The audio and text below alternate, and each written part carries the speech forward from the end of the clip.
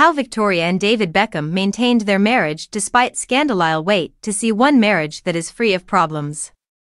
David and Victoria Beckham's marriage, like all other marriages, has seen hardships but has persevered to become stronger than before, and they celebrated their 25th wedding anniversary on Thursday, July 4th, demonstrating once more that love really does triumph over all obstacles. When Victoria was a member of the girl band Spice Girls and David was a Manchester United midfielder, the couple first met at a football stadium, despite David's assertion that he saw Victoria in a Spice Girls video in 1996. Before they met, he told his teammate Gary Neville right away, "That one there, that's the girl I'm going to marry."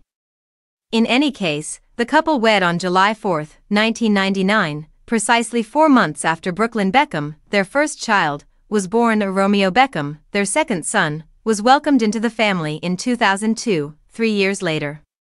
After precisely a year.